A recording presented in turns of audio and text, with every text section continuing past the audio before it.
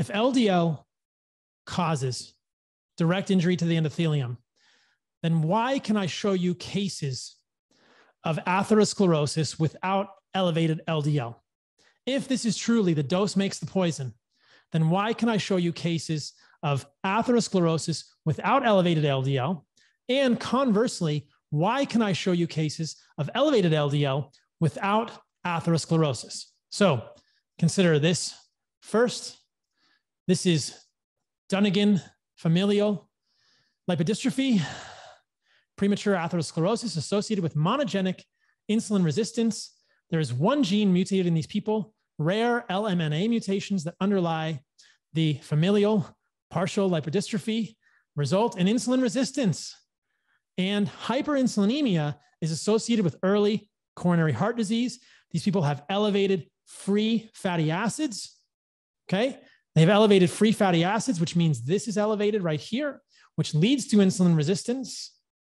That is because they have a mutation in this gene. So they have insulin resistance, but they do not have elevated LDL cholesterol. In fact, sometimes they have low. This is the same condition, elevated C-reactive protein and free fatty acids among non-diabetic carriers of a missense mutation in the gene encoding laminin A to C, LMNA, with partial lipodystrophy, Glycogen type partial lipodystrophy, LMNA mutations in non-diabetic patients with familial partial lipodystrophy associated with several metabolic and biochemical changes, particularly in women. This contributes to an increased susceptibility to coronary heart disease. So this is a condition in which people have one gene mutated. That single gene, LMNA mutation, causes insulin resistance, and they get atherosclerosis, but their LDL is not elevated. So if dose makes the poison, why is LDL not causing a problem here? Or how can these people get atherosclerosis without elevated LDL? Similarly, consider glycogen storage disease 1A. These patients have hyperlipidemia, but this hyperlipidemia does not impair vascular endothelial function in glycogen storage disease type 1A. So if LDL, low density lipoprotein, this particle, if that is directly injurious to the endothelium, then why do we not see a problem in these patients? If LDL is directly injurious to the endothelium, why do we not see a problem when they have hyperlipidemia in GSD1A? So now we have another paper, the same thing, an association among iron, copper, and zinc, selenium, antioxidant status in dyslipidemic pediatric patients, GSD types 1A and 3. They do not develop atherosclerosis, right? The trace elements and antioxidant enzyme levels in GSD patients failed to explain the atherosclerotic escape phenomenon reported in these patients.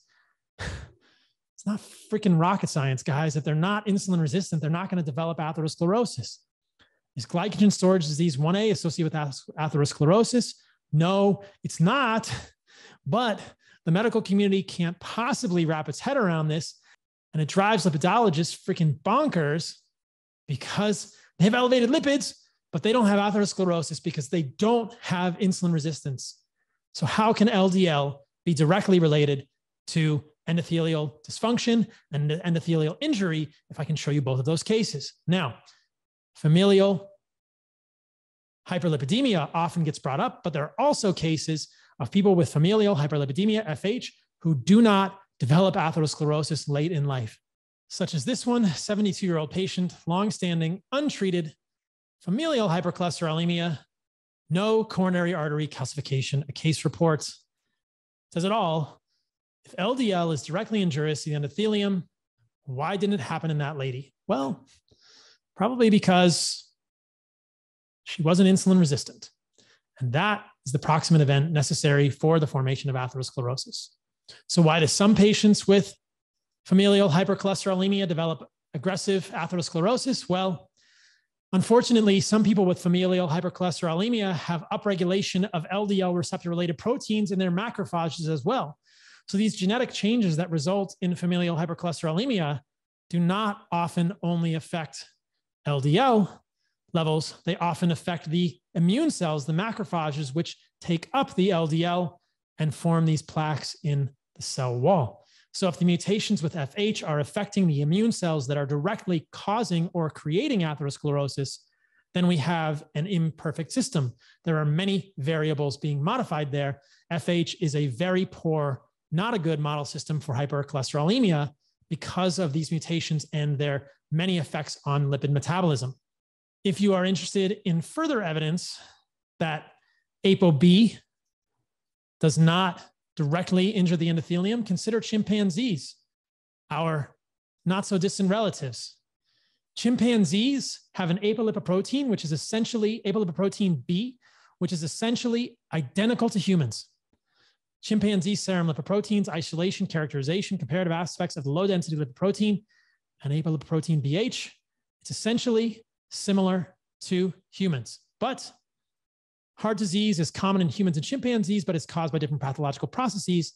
Chimpanzees do not develop atherosclerosis despite having levels of LDL that are much higher than humans. They're around 270 milligrams per deciliter. And remember, their ApoB100 molecule looks just like humans. So why don't chimpanzees get heart attacks from atherosclerosis? They get heart attacks from a arrhythmia triggered by myocardial fibrosis, which is, again, why I had to qualify my statement earlier about atheroma-related heart attacks versus arrhythmia-related heart attacks. But chimpanzees do not develop atheromas. They do not develop the thing that humans get from elevated cholesterol. So if LDL, which is essentially the same molecule in humans as it is in chimpanzees, if LDL is directly injuring the endothelium, why isn't it injuring the endothelium of chimpanzees? They don't get heart disease in the same way that humans do, and they have even more LDL than us. In fact, they have even more LDL than I do the last time I checked.